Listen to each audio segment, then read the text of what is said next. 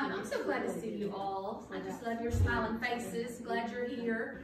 I want to give y'all a little bit of insight about, and we're going to need some more chairs. Well, there's a couple right there. Yep, several, a few more coming. A little insight into what's going on the next few weeks. We're just putting out some more chairs, Megan. So we are going to do next week, since it's spring break. What? It's already spring break? I know. This is crazy. They go out for 2 weeks, they go to school for a week, and they have spring break. I know, it's absolutely insane. Hopefully and the so, spring break won't be like and last spring break's early to me this year. I'm used to it being like the middle of the month, so it's just crazy. But Tyler's the same way too, right? They're having it next week. Yeah, here comes some more. I don't know if they're staying in here or not. Thank y'all. Oh, good, there was some more out in the hall. Good, we got a good group tonight. Come on in here. Well, hi, lady. These for anybody? You? Yeah, we're just putting them out for more people. So next Wednesday, since it's spring break, we are going to meet in with Charles's group. We're going to all meet together, okay? So we're doing that just next Wednesday. But then after that, every Wednesday until school's out, we'll be meeting right here, Songs of the Saints, okay? All the way up till summer. Then, this summer, we'll all be together. We're not having meals this summer, by the way. No meals this summer. So, it'll just be Bible, but we'll still have Bible study. We'll all be together again, okay? And I think what we're going to do there is we're going to kind of take turns. Charles is going to be starting a Bible study with a group of men he's going to do a group, and then maybe another time he'll do a different group. And so David Youngblood is going to teach in the sanctuary. So we're going to have 3 things going on at once. Us ladies in here, David Youngblood in the sanctuary with whoever else goes in there, and Charles and a small group of men, both young and old, with him in a special discipleship group. It's going to be really neat. So that's what we have going on. So this summer we'll all be together again though. And then in the fall, I picked out our Bible study for the fall. And I'm not going to tell you what it is, but I'm going to tell you it's going to be great. Get out of here. I will tell y'all that I soon do want to get out of this area. Because the comings and the goings, I just have to trust y'all to pay attention even though a lot of comings and goings are happening. See, and he's making fun of me waving my arms. So here comes Gary. We're just going to stare at you. No. That was between me and you. You ever had this many women stare at you at once? Kind of nice, thank you. So anyway, so that's kind of the deal. So I'm excited about next fall, and our women's ministry team is about to meet, and we're going to be coming up. We have a really neat event we're going to do in the spring and one in the fall. So hot dog, get ready. We're excited. Okay, tonight we're doing something a little different, but before we do, I want us to pray. Lord Jesus, we just come to you tonight, and I just want to thank you so much for every single person who's here. Thank you for the priority that each lady has put Bible study in her life today. And Lord, I pray that you'd speak to us, maybe like never before. Speak to us through your word. Lord, we love you so much, and we pray these things in your name. Amen. Guess what? Tonight's Bible study, if you've been coming to Songs of the Saints, every single one of the saints so far has been a female. And tonight, it's not a female, it's a male. Except I did Nehemiah when I did that. Oh, that's right. You did. You did Nehemiah. That's right. I guess the ones I've taught so far. So anyway, tonight we're doing that. So I want you to be looking up in your Bible in Philippians. We're going to be in the book of Philippians, chapter 2. And while you're looking up Philippians, you know how to find Philippians, right? Galatians, Ephesians, Philippians, Colossians, God's Electric Power Company, GAPC, Galatians, Ephesians, Philippians, Colossians. So, I guess I think about food. Go eat popcorn. Go eat popcorn, okay? That'll work, but see, that would make me too hungry. I would be like, yes, let's have some. So, Philippians chapter 2 is where we'll be tonight. And while you're flipping to Philippians, I thought I had mine marked. Yes, I do. Okay. I'm going to give you a little bit of background. Now, during this time, Paul, who is not the one we're going to be talking about, we're going to talk about him some, but the man we're going to be talking about tonight is Epaphroditus. Say that 3 times fast. Epaphroditus. That's hard, isn't it? Yeah. Good job, Marie. But during the time that we're going to be reading in Philippians, Paul was being imprisoned in Rome for preaching the gospel. Well, big surprise. Paul was imprisoned a lot, wasn't he? But this time he was on house arrest. And it really is just how it sounds. Usually the house arrest happened in little apartments called insulas. And if you go to Rome today, you can go on a tour of a little insula. And I saw some pictures, and it was so neat. There were all these buildings built up, and then they have preserved these little insulas right outside, these little rented apartments.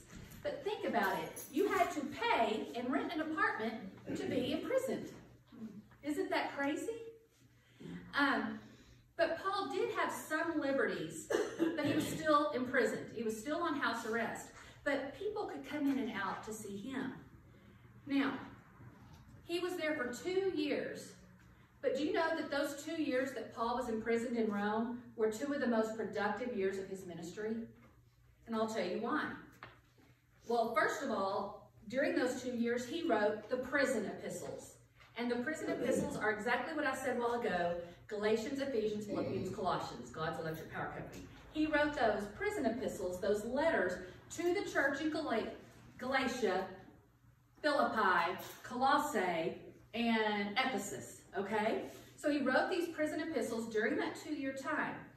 And then you don't have to look it up, but in Acts 28, 30 through 31, it talks about this time when Paul's in prison. And it says, and he stayed 2 full years in his own rented quarters and was welcoming all who came to him. So we know he could have guests. Preaching the kingdom of God and teaching concerning the Lord Jesus Christ with all openness unhindered. That's what the scripture says. That he preached with all openness unhindered. He was in prison preaching with all openness. I say wow to that.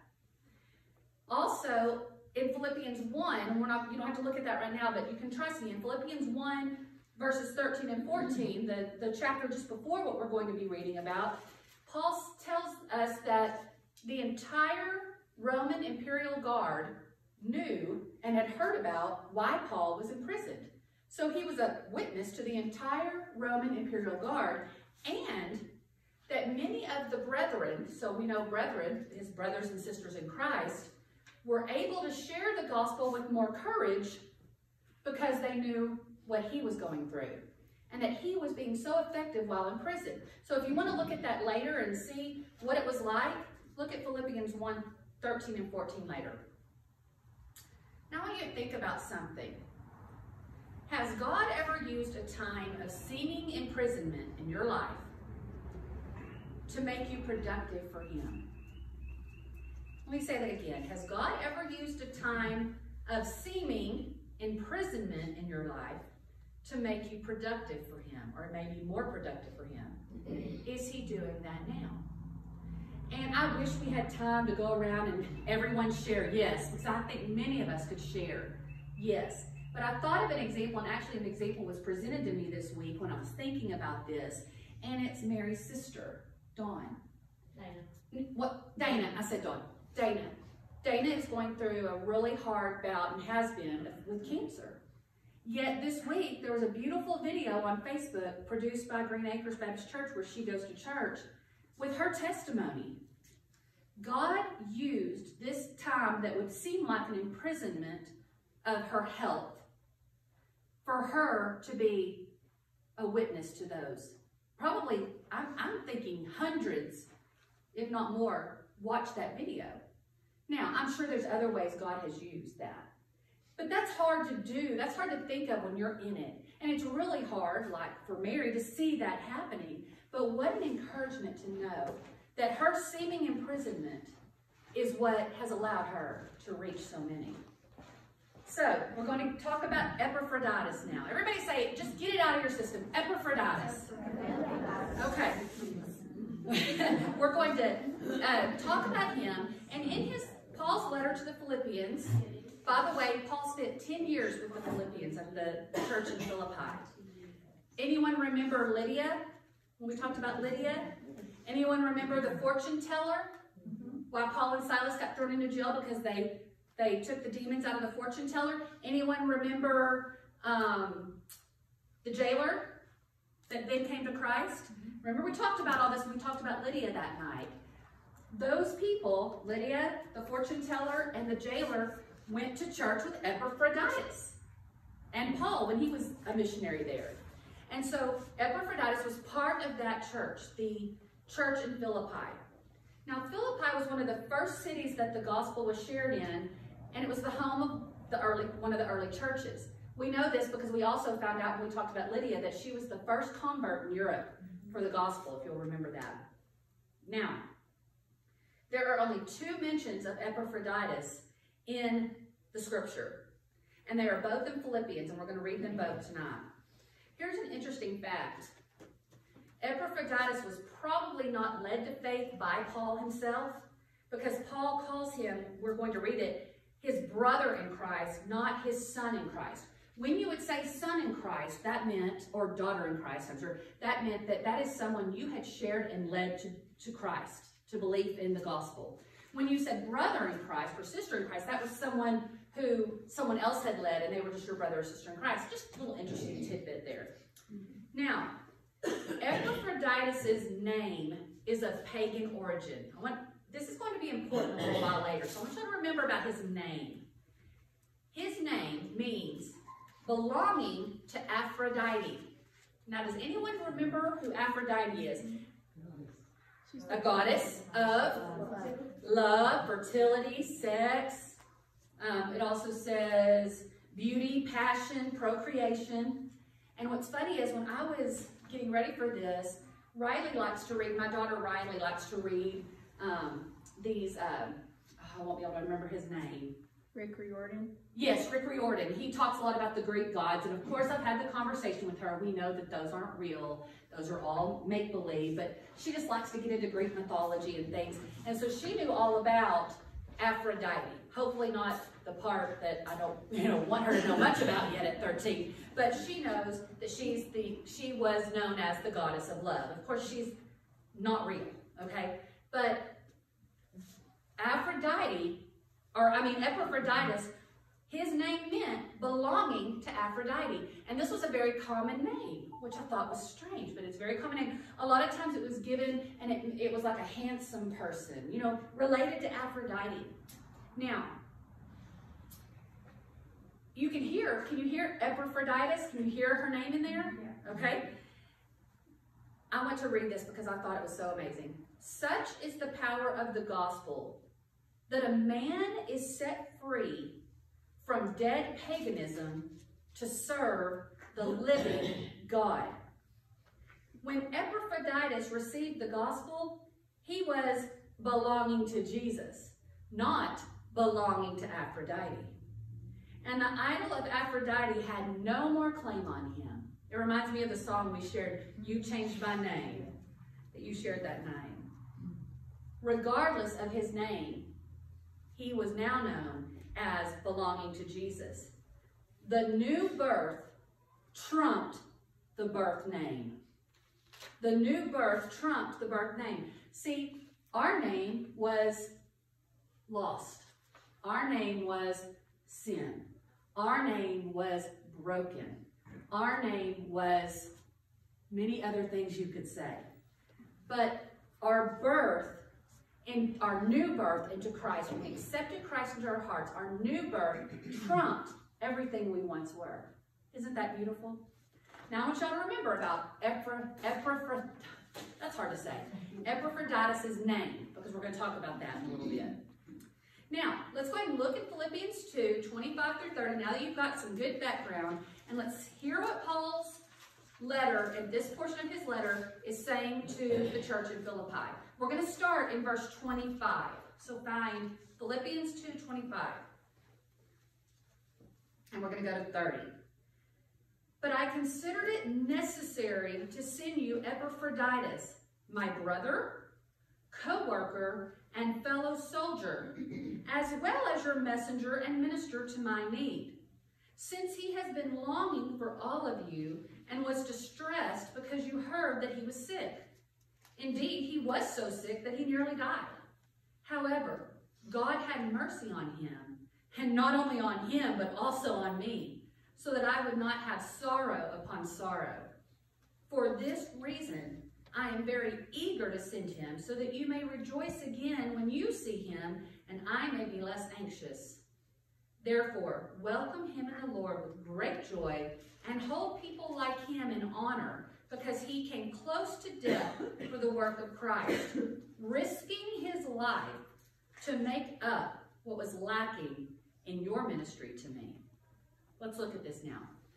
Paul begins by telling the end of the story. You kind of have to, you get the end and then you kind of find out why it was that way.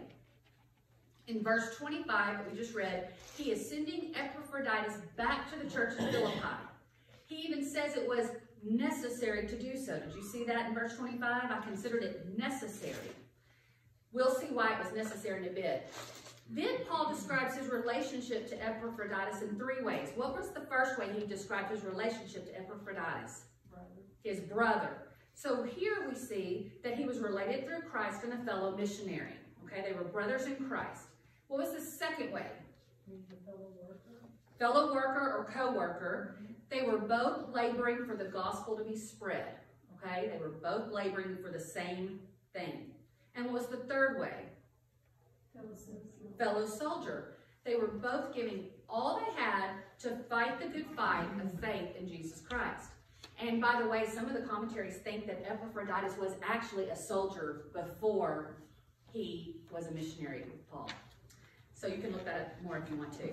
Now, right after that, in verse 25, or still in verse 25, right after he says, he's my brother, my co-worker, and my fellow soldier, then Paul's telling of what Epaphroditus' relationship is to the church in Philippi. What does he say that their first relationship is? He was their messenger. That means he was a delegate of the Christian community at Philippi. He was a delegate of their church. He was bringing something from them to Paul to encourage their brother Paul, who was in prison. And what was the second thing he related to the church? Minister. He was a minister to Paul's need. Now what they think that was is that he brought a monetary gift to Paul. Most likely money to help him pay the rent on that insula that we talked about. Because you see, probably Dr. Luke had told the church in Philippi that the missionaries had a shipwreck on Malta. That had happened before. You can look it up later if you want to. And they had lost everything. And also, he had probably told them how high the rent was in Rome. It was very high rent, okay? So, we know that he was sent as a messenger and to minister to Paul's need. Now, look again at verse 26. It says, Epaphroditus was longing for all of his brothers and sisters in Philippi. Why?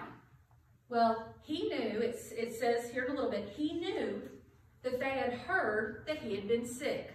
Now remember, he couldn't send a quick Facebook message saying, I'm okay now. He couldn't make a phone call.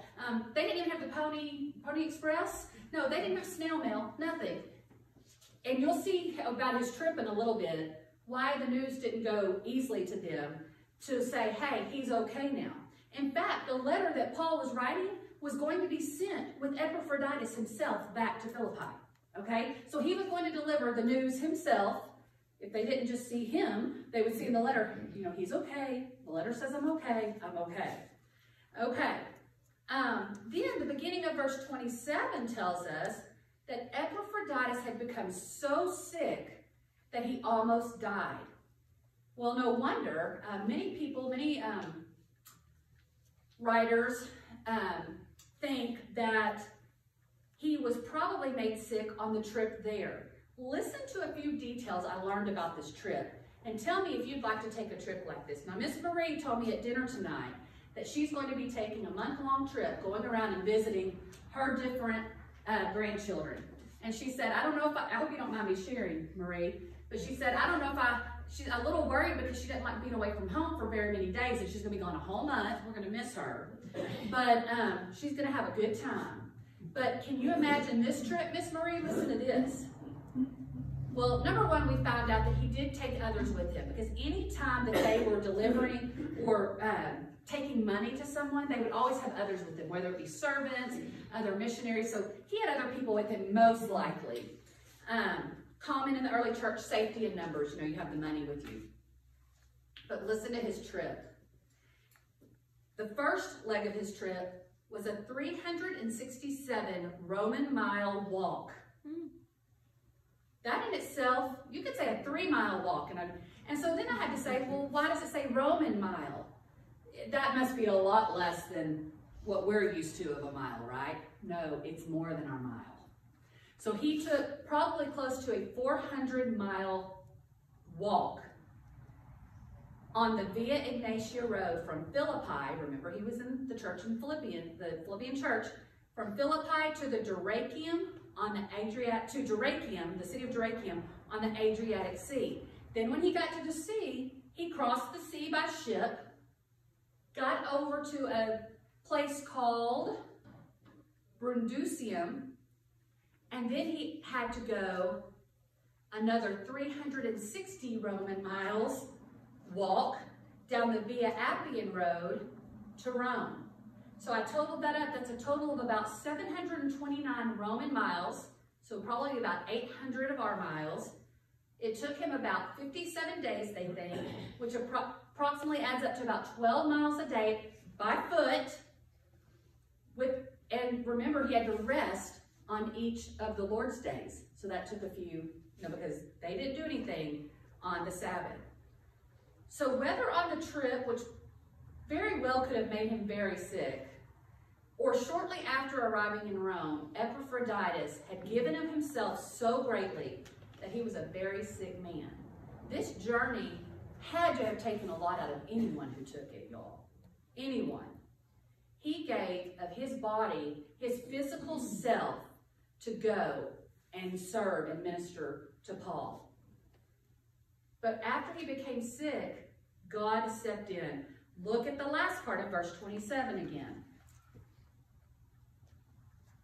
Now, let's just do the whole verse. Indeed, he was so sick that he nearly died. I love that word. However, God had mercy on him, and not only on him, but also on me. Who's talking? Paul, so that I would not have sorrow upon sorrow. Or suffering upon suffering, another way to put it. Paul, it would have really hurt Paul. Remember, he had worked with Epaphroditus for probably 10 years in Philippi. So it would have really hurt him if Epaphroditus had come to minister to him and got so sick and had died. So he said he had mercy on him. He also had mercy on me, because I would have had suffering upon suffering had that happened. Now, look at verse 28 again. For this reason, I am very eager to send him, so that you may rejoice again when you see him, and I may be less anxious. Now, Paul said it was necessary in that first verse 25 we read to send Epaphroditus back to the church in Philippi. Now he says in verse 28 that he's very eager to send him back. So it was necessary, and Paul was very eager to send him back. Why? So that it says it right there, so that the church would once again be full of joy, and so that Paul would be less anxious. Why again? Well, for the church, the reason he wanted to send him back was probably, part of the reason was the church had two sisters in their congregation, Euodia and Syntyche. It's hard to say. They were arguing and causing deep divisions. So you don't ever want anyone to call you a Euodia or a Syntyche, okay? Getting Epaphroditus back would encourage the church, and Paul's letter, delivered by the hand of Epaphroditus himself, would, as I said earlier, would say, I'm okay. See, I'm okay. So that would encourage them. And the reason Paul, he didn't want to have suffering upon suffering, but also at this time, Paul was preparing his defense to get out of prison. He was spending a lot of time, obviously, ministering to others who were coming in and teaching and all that, but he was also at the same time preparing a defense because he had a trial coming up to possibly free him. So he was very busy and consumed within his thoughts and his energy. And I think part of this is he just didn't need anything else to worry about right now. I'm going to send Epaphroditus on back to y'all. Now think about it. Epaphroditus got there, he was sick, almost died, and now he's got to take that trek back. Can you imagine? Now, look at verses 29 and 30 again. Let's just read them again. Therefore, welcome him in the Lord with great joy, and hold people like him in honor, because he came close to death for the work of Christ, risking his life to make up what was lacking in your ministry to me. Now, it seems like Paul here is kind of feeling the need to remind the church to welcome Epaphroditus back. Why would he need to remind the church to act in that way? Well, probably because Paul was aware that some of the people in the church in Philippi would say, you know, while some were so happy to see him and that Epaphroditus was well, some in the church might have felt like, what are you doing back? You were supposed to go and minister to Paul. Why are you back already? And so Paul knew that, and he wanted to remind the church that Epaphroditus had fulfilled what he said, what they sent him to do. He had delivered their gift. And I love this. One of the commentators, a man named Hawthorne, you may have read some of his commentary before, he said this about Epaphroditus. Epaphroditus was no coward, but a courageous person willing to take enormous risks, ready to play with very high stakes in order to come to the aid of a person in need. He did not save his life, but rather hazarded it to do for Paul and the cause of Christ what other Philippian Christians did not or could not do. Let me read that last sentence again. Y'all just really hone in on it. Epaphroditus did not save his life, but rather hazarded it to do for Paul and for the cause of Christ what other Philippian Christians did not or could not do. Hawthorne, this commentator, goes on to explain this neat little thing. And I was telling Riley about this the other day. I like to tell her little tidbits about things, especially if it's something she's interested in. So remember about his name, right? He was named after who? Aphrodite. Hawthorne goes on to explain that the Greek phrase that is translated, not regarding him, I don't know what that verb is. Just, I'm going to pretend that it's one, amen, amen, amen. That's what we're going to do. Y'all pretend that too, okay? Now when it stops, you're going to say, Amy, that wasn't good.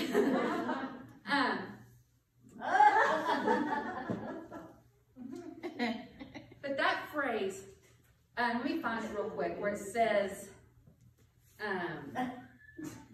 in verse 30, it says, because he came close to death for the work of Christ, risking his life, or another way you can say that phrase is not regarding his own life. That's a gambling term. That's a gambling term used by the apostle. He's using that phrase. Paul is using it. Because you see, a Greek gambler, before he would roll the dice, what do we say before we, I don't gamble, but I've seen it on television shows. What do they say when they roll the dice? Show me the money. Show me the money, or baby needs a new pair of shoes, or 7 comes 11. snake eyes, or what? 7 comes 11. Okay, I didn't know that one. 7 comes 11. Whatever you do. What they would say, and I have to look at it to say it because it's not Epaphroditus, but it's very close. It's Epaphroditus. Epaphroditus. And then they do it. And what they're saying is, I'm a favorite of Aphrodite. Be good on me. Be good to me. Come on, dice. I'm a favorite of Aphrodite.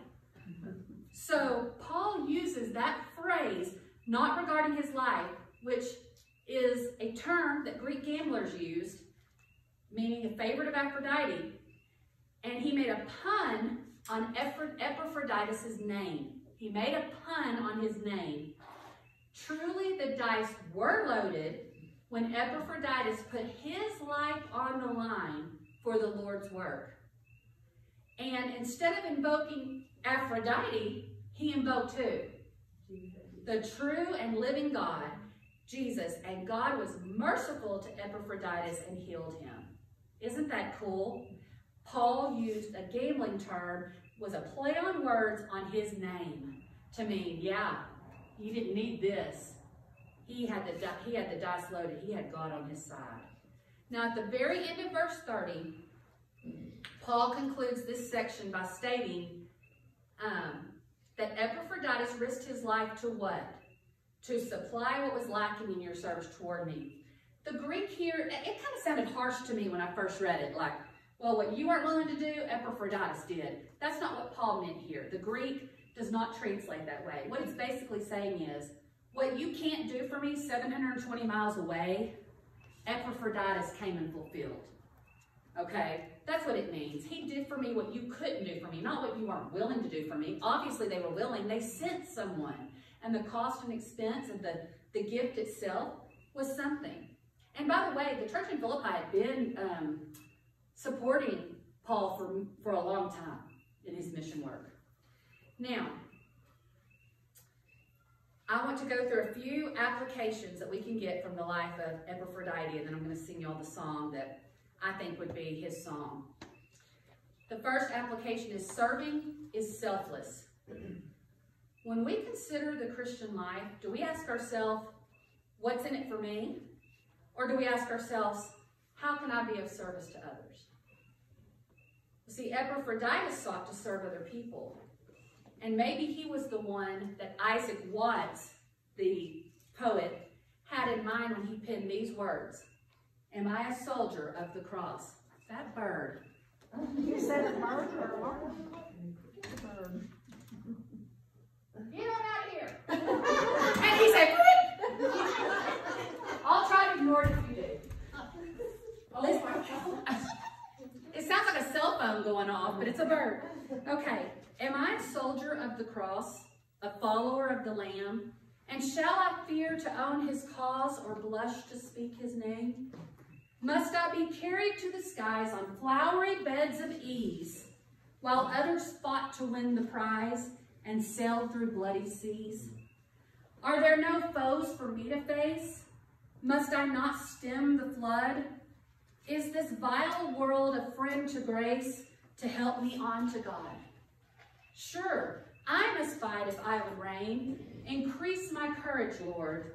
I'll bear the toil, endure the pain, supported by thy word. I think that maybe this poet had Epaphroditus in mind when he wrote this, a soldier of the cross, because it's not always easy to put yourself in a position of service. In fact, most of the time it's not. Service is selfless. The second thing I think we can learn from Epaphroditus is, and this is a hard one, but serving does not exclude you or me from suffering. It just doesn't.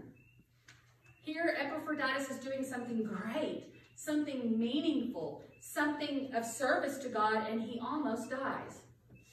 But see, God is sovereign. He could have kept Epaphroditus from even ever becoming ill, but in God's sovereign wisdom and choice, he chose not to, and that's hard to accept sometimes. Maybe not as hard for even ourselves as it is to accept for our loved ones and our friends. Listen to this. Someone wrote this. There is a prevailing myth out there that if we just love Jesus enough, he'll take all of our problems away, and it will be nothing but rainbows and unicorns. So when life gets tough, we figure we must be doing something wrong, or God doesn't love us that much. But that, ladies, is not how God works. Suffering has a purpose, and serving doesn't exclude you from suffering. The third thing I think we can get from his life is value in the kingdom will always spring from community. I'm going to say that again. That's important. That's important to me as your pastor's wife. That value in the kingdom will always spring from community. Why did Epaphroditus even make the scripture? How did he make the cut of getting in the scripture? Well, it's because he was so vital to the community in Philippi. They were genuinely concerned about him. He had spent years faithfully serving, leading, helping, teaching. The church at Philippi was his family, just like the church at Mount Carmel is yours. So don't drop from Christian community, aka our church and our family here, when life seems too busy or when life seems too hard. Because value in the kingdom, once again, will always spring from community. It's where we are equipped and where we're encouraged to serve him. Do you agree with that? What way do you agree with that? I'm going to give you all a minute to talk about that. In what way do you agree with that? Repeat the question. Value in the kingdom will always spring from community.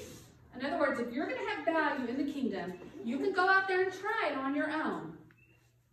But true value in the kingdom will spring from your time that you spent in community with God's people. Agree or disagree? Agree. Why? Who do you know who's gone out on their own and with no help and done any good for the kingdom? Paul himself needed Epaphroditus to come. And Paul's the best missionary I've ever known about. God didn't create us to work alone. No, absolutely he didn't. He created us to be together, the body of Christ. You're a thumb, I'm a toe. You know, we're all different parts of that body. We all serve different functions.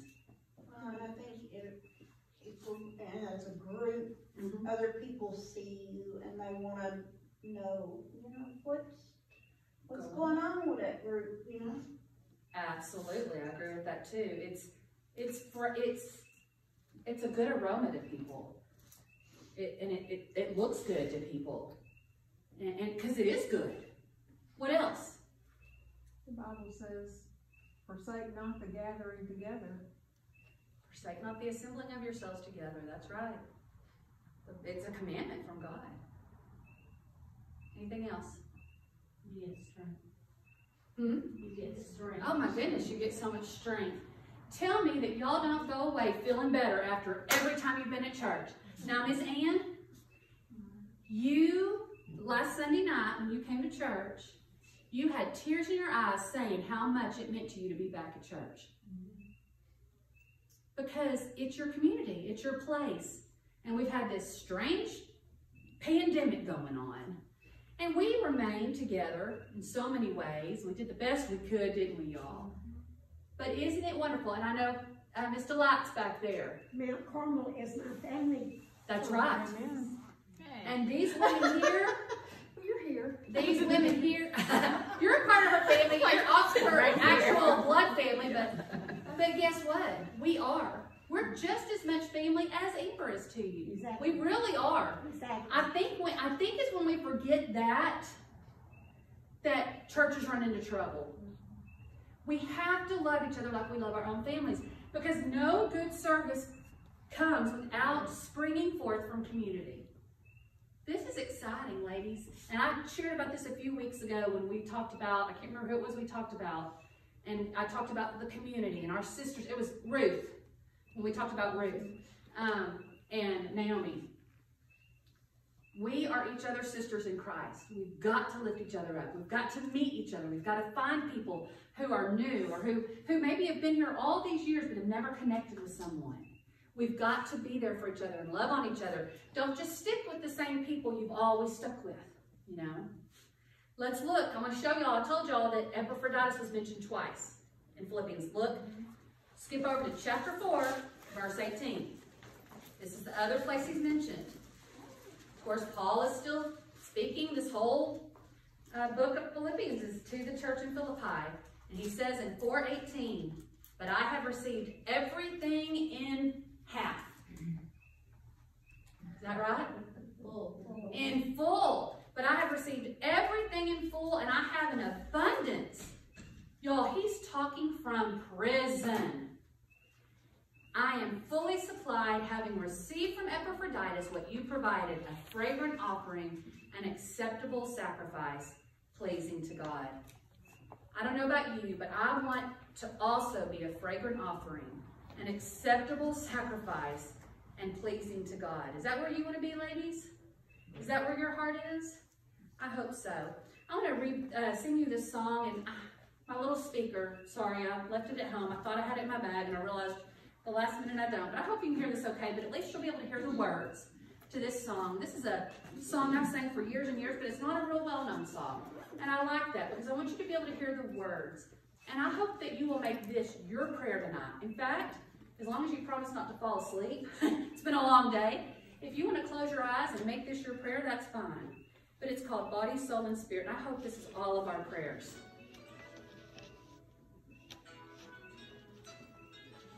Sorry, it's not very loud.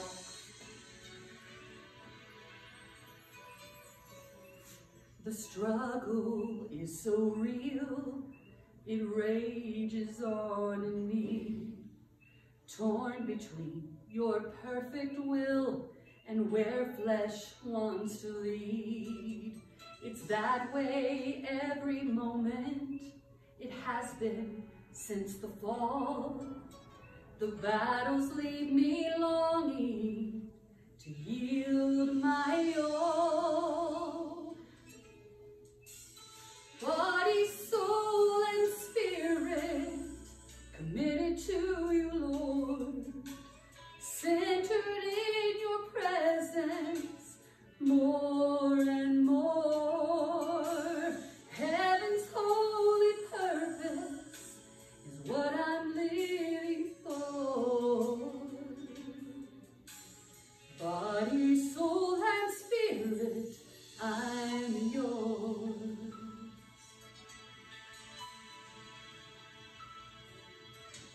Renew this mind within, set my thoughts on things above, an instrument of righteousness, a vessel of your love. And take this mortal body, a living sacrifice, every fiber of my being, crucified with Christ. Body, soul, and spirit, committed to you, Lord, centered in your presence, more and more. And heaven's holy purpose is what I'm living for. Body, soul, and spirit, I'm yours. Oh, I'm committed to you, Lord, centered in your presence, more and more and more and more. Heaven's holy purpose is what I'm living for. Body, soul, and spirit, I'm yours. Body, soul, and spirit, I'm yours.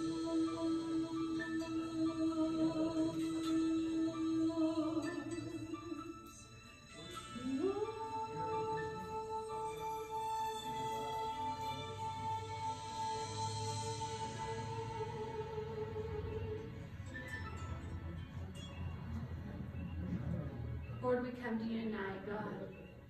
Body, soul, and spirit, Lord, help us be committed to you, Lord, in every single possible way. Lord, help us be that soldier of Christ, like Epaphroditus. Lord, help us to be willing to go when you call. Be willing to step out of our comfort zone. Lord, I hope you don't send me on a 720-mile journey by foot. But God, if you told me to, I pray that I'd be willing. But Lord, whatever you do call me to, I pray, Lord, that I would give my body, soul, and spirit. And I pray that for every single one of the women in this room tonight. We love you, Lord, and I pray that you would continue to speak to us as we leave here tonight. We pray in your name. Amen.